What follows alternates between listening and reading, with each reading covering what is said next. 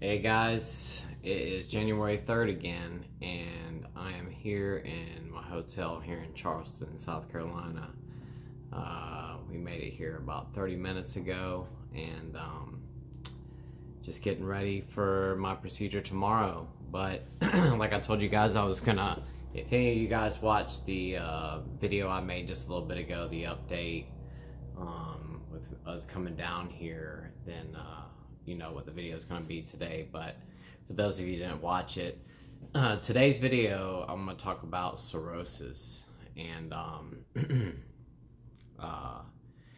there's a lot of stuff to go over here, and I'm sure I'm not going to hit every single point. You know, just a list of things that you know, that I've researched, especially things that I've dealt with. A lot of this is just knowledge that I've gained through all the time that I've spent dealing with this, talking with doctors, and you know, when speaking with doctors, I mean, you really learn a lot, especially when you're dealing with this on a daily basis. And you know, if you want to know more about your condition, you know, I mean, like I said before, I mean, the power's in the palm of your hand. You can look anything up that you want. I really suggest that you do your own research. You know, just don't take the doctor's every single word, and take a look at the stuff yourself, and you know, get a good idea, because they're not going to be able to tell you every single thing. You know, they've only gotten a lot of time that they're going to spend with you, and they're not going to go through every single detail. And I'm not going to be able to go through every single detail in this video, but I'm going to do my best. So cirrhosis. 2% of adults in America end up with cirrhosis. And what cirrhosis is fibrosis and scarring of the liver. So basically, when your liver's trying to repair itself, every time it does it, it creates a little bit of scar tissue. As it continues to do that over and over time, then the scarring gets so bad that you end up with cirrhosis. And it's basically a hardening, shrinking of the liver with a bunch of scarring all over it. So what are the causes of cirrhosis? Well, of course, consumption of alcohol is one of the main contributors to developing cirrhosis. Certain medications can cause it. Genetics. Diet, especially diets that are high in sugar, can cause cirrhosis. Fatty liver disease, which is kind of like a precursor to cirrhosis. And then you have non-alcoholic fatty liver disease that has nothing to do with alcohol at all. But both of those can still lead to cirrhosis if not taken care of or addressed. Hepatitis C or B can cause cirrhosis as well. Swelling or scarring of the gallbladder ducts can cause cirrhosis. That is called primary sclerosing cholangitis, is what that is called. Iron buildup in the body, which is called hemochromatosis. And if I'm pronouncing these wrong, I'm sorry. I'm not a doctor, but I just figured I'd look up the names for it. Wilson's disease can cause it, and autoimmune hepatitis can cause cirrhosis as well. How do they determine cirrhosis? Well, the one thing about cirrhosis is there's really no signs or symptoms. It's a silent killer, and there's not a lot leading up to it until it gets too bad. Unless you're going to your doctor every year and having your physical done and all your blood work done. That is something, if I can't give you enough advice in the world, you know, all my life. I mean, I didn't have my first physical done. I've had one before when I was like 18, 19 years old. I was actually going to go into the military. Didn't work out, long story. But anyway, I think that's the last real physical I had done. And I didn't have another one done until just last year. Now the year before that, I'd gone through all this stuff, and they checked a lot of things. I mean, my body was basically, you know, ran through every test they could do, which I would say is like a super duper physical. But going and getting your annual physical every year could potentially really save your life. And I would highly suggest that you do it. I know it's scary. It's something that you don't want to do. I never wanted to do it. I just never did. And people be like, when was your last physical? I haven't had one. And they would just look at me like I had 3 eyes. But the thing was, is I was afraid. I didn't want to hear what the doctors had to say. And I definitely didn't want somebody to tell me I had to stop drinking, because that was the last thing I wanted to do. But anyway, back to how they determine cirrhosis. They can do a sonogram, MRI, CAT scans can determine. They can do a liver density test, blood test, endoscopy. If you have internal bleeding, that's a huge indicator that you probably have cirrhosis, which there's a whole slew of things again. We'll get into that later. Low platelets, which is another thing we'll get into in a little bit, but that's, you know, due to the spleen. They can do screening for hepatitis, and they can check your liver enzymes, and then last but not least, they can do a biopsy on your liver as well to determine it. What it's like, and a lot of this stuff, I mean, I can just, you know, I deal with this on a daily basis. Excuse me. One of the largest things that I deal with a lot of gastrointestinal problems. I constant stomach aches all the time. I suffer from nausea all day long. There's a lot of times I'm filming these videos and I have to stop because the nausea just gets so bad, and I have to go back and start all over again in the beginning. An hour later, I'll have to take my medication and wait. I'm on a Zofran or onidestrin. I take that multiple times a day. I can't think of a day that's gone by that I haven't been nauseous in over a year and some change. I just can't think of one. It's constantly affecting me, and my loss of appetite. I've really lost my appetite. I'm not hungry at all anymore. Every meal that I eat, I basically have to force it down, and it's just so hard to eat. And I just don't want to eat anything. A lot of times, just even thinking about food will make me nauseous. And you know, like I said before, I used to weigh 250 pounds before all this happened, and I weigh 140 pounds now. And I'm sure after this endoscopy, because it happens to me every single time I have one, I end up losing about 10 pounds after I have one done, because I have such a hard time eating. Again, after, just due to the pain, I just can't consume any food really, and I really live off Jell-O and pudding and protein shakes. That's about all I can get down. But anyway, what it's like I said, the loss of appetite, the nausea, weight loss, ascites, which I've talked about. I have had ascites multiple times now. Constant fatigue, I suffer from that every single day. I'm always tired.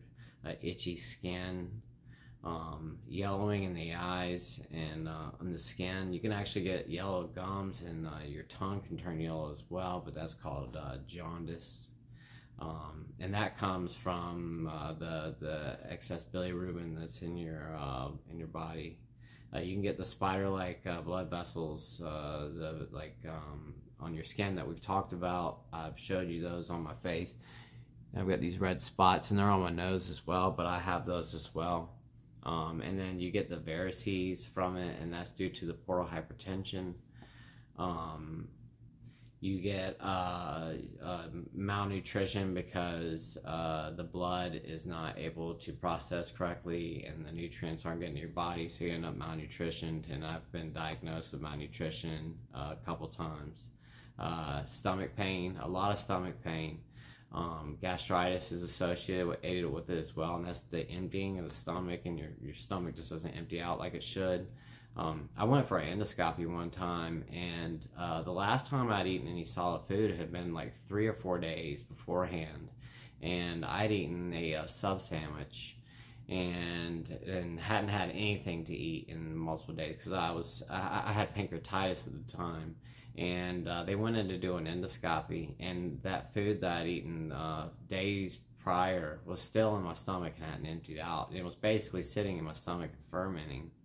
And I'd been burping a whole bunch, and I kept like, if you've ever eaten a sub sandwich and you burp and you get that like the herbs and like the garlic and everything, I mean you know what's coming up. I mean you can smell it when you burp. But there was like constantly, I kept getting that all the time, and I didn't understand why I was still burping that up. And then come to find out after the endoscopy, the doctor was like, "Man, your stomach's full of food." And I told him I haven't eaten anything in a long time, and that came from the cirrhosis. You get the portal hypertension, the esophageal varices, the encephalopathy, which is the confusion that you get along with it, and that's from the excess ammonia levels in your blood. Bruising and bleeding really easily, and then you get swelling in your legs and in your feet. And before I knew I had cirrhosis, I'd gotten pancreatitis the first time, and I'd gotten out of the hospital and went back to work. And I'd gone back and was working all the time. And like I said, I haven't gone into what my business actually was, but it was a physical labor job. And I was on a job one day, and I had pants on, and I keep my socks pulled up pretty high up on my leg when I'm working. And I don't remember what made me do it, but I pulled my pants leg up, and I think I was pulling my socks back up. And when I was doing it, I looked at my leg, and around my calf, like right, it was like completely pushed in from the sock, and then above it, the skin was like poking out like this much over the side of my leg. All that edema had settled down in there, and I had no idea what was going on, and it really scared me pretty bad. It went away the next day, but I didn't know what that was, and I just kind of blew it off, and then come to find out later on that was due to the cirrhosis. You get redness in the palms as well. And then something else that I've talked about in one of my previous videos is your loss of sex drive. You know, your loss of libido is a big factor in cirrhosis as well. It comes along with it. The treatments for cirrhosis, one of the things that they will do if you have cirrhosis, because of the excess amount of ammonia in your blood, they'll put you on this medication called Xifaxan. That's that antibiotic that I've discussed before. That's like $1,000 after insurance. It's not cheap. They can also put you on something called lactulose, which is it's this like thick corn syrup that you have to drink, and you basically drink like 2 or 3 ounces of it like twice a day or 3 times a day or somewhere around there. But it's disgusting, and I hope that you never have to deal with that, because it is probably one of the most gross things I've ever had to ingest in my entire life. And not only does it help to get rid of the ammonia in your blood, but it also works as a laxative as well. So if you have to take lactulose, just be prepared. I would definitely make sure that if you're on that medication, that you stay somewhere close to the bathroom. And I'm not making jokes right now. I'm being dead serious, because it will make you have to go, and a lot, and very unexpectedly when you're on that medication. They actually have given it to me before in the hospital because I was constipated. Had nothing to do with the ammonia levels. They just wanted me to go to the bathroom, and they had tried other methods. They had given me Miralax, they had given me suppositories, they had given me multiple things, and none of those worked. They finally came in the room and said, "Here, take this," and I was like, "Really?" And I had to do it, and promise you that stuff is just gross.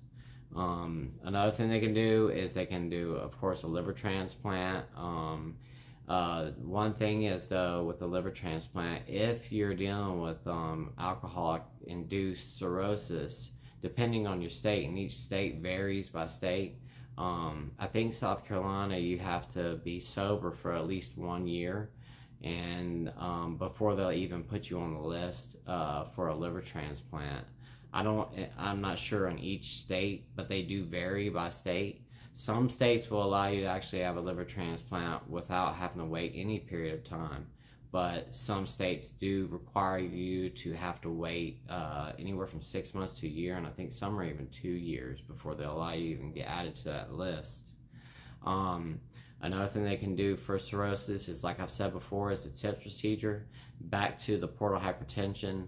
That's the reason why they do the TIPS procedure, is because of the portal hypertension. Um, you get the blood isn't flowing correctly, which causes a backup, and then all that blood that's basically is getting forced backwards, and then causing portal hypertension, esophageal varices, and it just creates a host of problems. And one thing that they will do, if you end up with hypertension, is they're most likely going to put you on some sort of a blood pressure medication. They put me on a beta blocker that I take just for, because I don't have problems with my blood pressure in general. My blood pressure is actually really low. It's actually been to the point where it's been so low that it really worried them a whole lot, and I've had to do a PICC line in my chest to bring my blood pressure back up, because my blood pressure was so low. But the beta blocker that I take, it helps keep my the pressure in the portal vein down, because what can end up happening as well with that portal hypertension can lead to excess pressure on those veins, and then those veins can burst, and then you can end up with internal bleeding, which I've had before. And I've had them in other areas, but I've had them in my esophagus. And that is not a fun experience when you're vomiting blood like that, and it can be very, very scary, not just for you, but for the other people that are around you. You know, when you see somebody and they throw up and there's blood, I mean, that's really frightening, and you know there's something really, really wrong when that happens.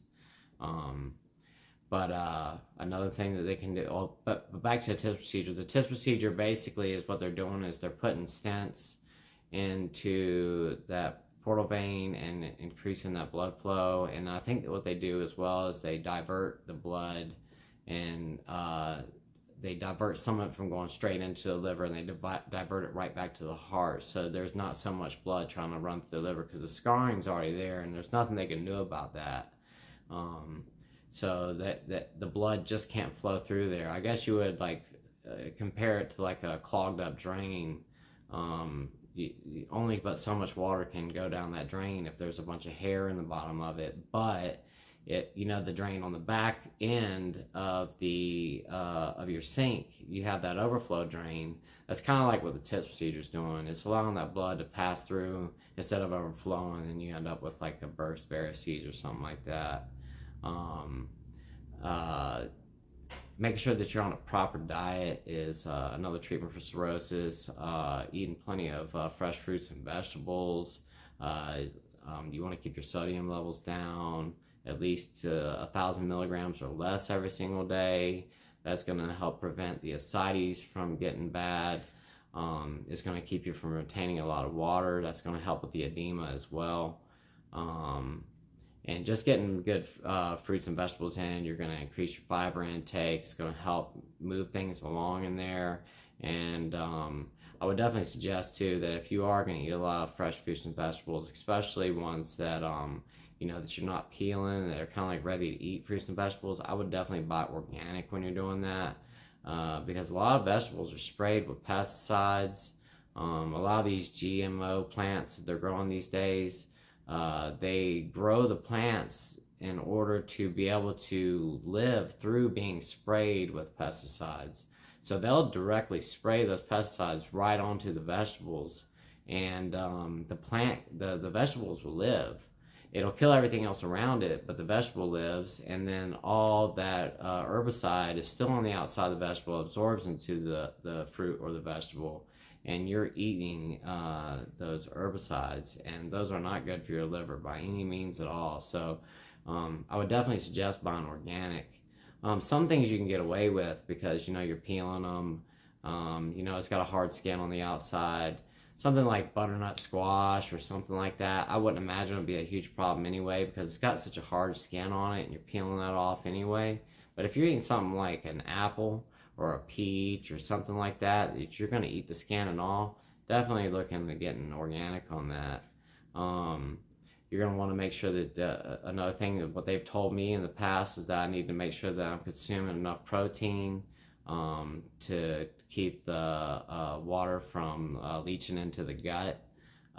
Losing weight can help control the cirrhosis. And a lot of these things are not going to cure cirrhosis. There's no cure for cirrhosis at all. Once the scarring's got that bad, there's no turning back. I mean, it is what it is. Now, they can stop the cirrhosis from getting any worse, and they can stop the scarring from happening, but there's no reversal of it. And you know, that's pretty much it. You know, they can keep it from going any further, which can prolong your life, but you definitely don't want to get any worse than what you already have. Losing weight helps improve that. Cirrhosis is the most common reason for liver transplant. They can also give you diuretics, and you know, those help to get the fluid off of your belly, which you're going to end up with if you have a cirrhosis. You will get ascites, and the diuretics will help pull that fluid off, help get rid of that edema. They can tap your stomach, like I talked about in previous video about ascites, to pull that fluid off of you. They're going to want to make sure that you're taking your vitamins and minerals. You know, they might want to prescribe you like a vitamin supplement or something like that. I know I've had my blood work done before, and I was low on all kinds of stuff. Vitamin D insufficient, vitamin B insufficient. So there are a lot of things they had to go in there and give me supplements for, because I had insufficient numbers on a lot of my vitamins. So anyway, that's pretty much it as far as my list. So I mean, that pretty much covers you know, the reasons you get cirrhosis, you know, what it's like, and then you know, what they can do to treat it. The one thing I will tell you is, you know, talk with your doctor, because your life's not over with cirrhosis. I mean, it's really not. You can continue to live. Now, I'm not going to say that your life's going to be the greatest in the world. It's not going to be, you know, you're not going to be 18 years old again. You know, you are going to deal with some symptoms and repercussions of having it. You're going to be tired. And I mean, not all these things, just because you have cirrhosis, you're going to have every single one of those symptoms. I mean, you might have a few of them, you might have one of them, or you might have all of them. But it doesn't mean necessarily that you're going to have every single one of those symptoms. I don't have every single one of those symptoms. I have a lot of those symptoms, but not all of them. But like I said, talk to your doctor, because you know, there are more options than what I just discussed right there, and there is a lot of research going into some drugs right now that they're trying to develop to actually reverse cirrhosis. They're in the works right now, actually happening. I think at the Mayo Clinic is actually where they're really working hard on that right now. So get online, do some research. There is a lot of stuff out there that they're working on, and you know, who knows what they might be able to do in the future. So like I said, it's not the end of the world, and you can continue to live. I mean, it's not an end all be all. I mean, it's something you're gonna have to deal with, but you can go on with your life and continue to have a good time, and you know, be with your family and all that kind of stuff. Now, are you going to have the energy to go out and, you know, cut down a bunch of trees or something like that? No, you're not. But I mean, like I said the other day, I mean, there's tons of things that you can find to do to occupy your time. Just because you have cirrhosis and you're tired all the time, you can still stay busy, and you don't have to just lay in the bed all day long. It's just, you don't have to. There are a couple of organs that are affected by cirrhosis. Your spleen definitely gets affected from cirrhosis.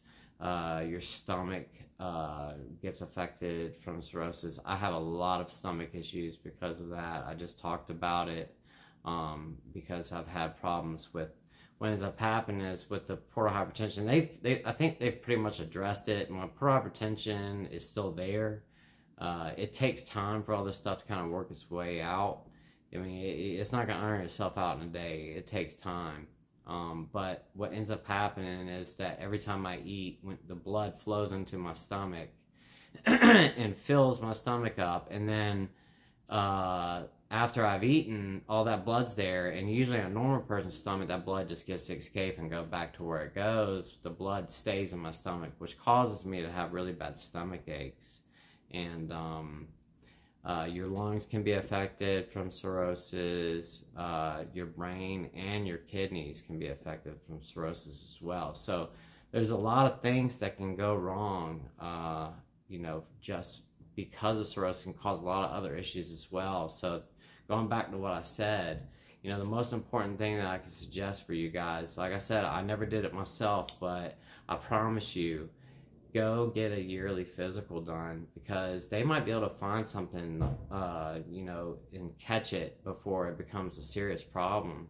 You know, they might find that you have fatty liver, and they can reverse that. They can reverse fatty liver, but once it gets past fatty liver and the cirrhosis, there's no going back. Once that scarring's done, it's there. So maybe you go to the doctor, have your blood work done. They find out you have fatty liver disease. They address it. They know what's going on. They tell you to stop drinking. You quit. You change your diet. That can all be reversed, and you won't end up in my shoes. And that's the whole reason I make these videos, is to try to help you guys and prevent you to have to go through what I'm going through, because it's not fun, and I didn't know. I had no idea that alcohol could cause these kinds of issues for somebody as young as I am. I never thought it was possible. I thought, like I said before, I thought that was something that old homeless people got, but that's not the case. It doesn't matter. Cirrhosis affects every single race, every single gender, you know, every single age, every single person, no matter what their financial situation is. It doesn't matter. It affects everyone. It has nothing to do with anything else. But anyways, guys, I'm gonna stop rambling on. I have my surgery tomorrow morning at 7 o'clock. I am gonna film tomorrow. I doubt that video will be up until later on in the evening tomorrow. I'm gonna have to piece all this stuff together, so I will have to do a little bit of editing. But I am gonna film a video before the procedure. I'm gonna film a video after the procedure, and then I'm gonna film a little video later on, and then I'm gonna piece all that together, and then I'm gonna make one video for tomorrow. Be on the lookout for that. It's probably gonna be up somewhere around like 5, 6, 7. So it just depends on how my day works out, and I really can't give you a time, because I just don't know how the day is gonna play out. You know, you think you're gonna go in there and it's gonna be 7 o'clock, you're gonna have your procedure, and then you're done in 20 minutes or whatever. It never works out like that. You go in at 7, you're set for surgery at 7:30, and the next thing you know, it's 11:30 and you're having your surgery. So anyway, guys, thank you so much for watching this video. Thank you for watching the video I did earlier. I appreciate everybody so much giving me all the prayers, all the great wishes, the best of lucks and all that stuff. You guys are so awesome. I can't tell you how much it means to me that all of you guys are reaching out. I was just sitting there just scrolling through my phone on the way down here and just looking at all the prayers, and it's just blowing me away. And I know that tomorrow I'm in safe hands, because I've got so many people praying for me, and I know it's going to be okay. But look for the video tomorrow, guys. It will be up, and I love you all, and I'll see you on the other side of the surgery. So love you. Bye-bye.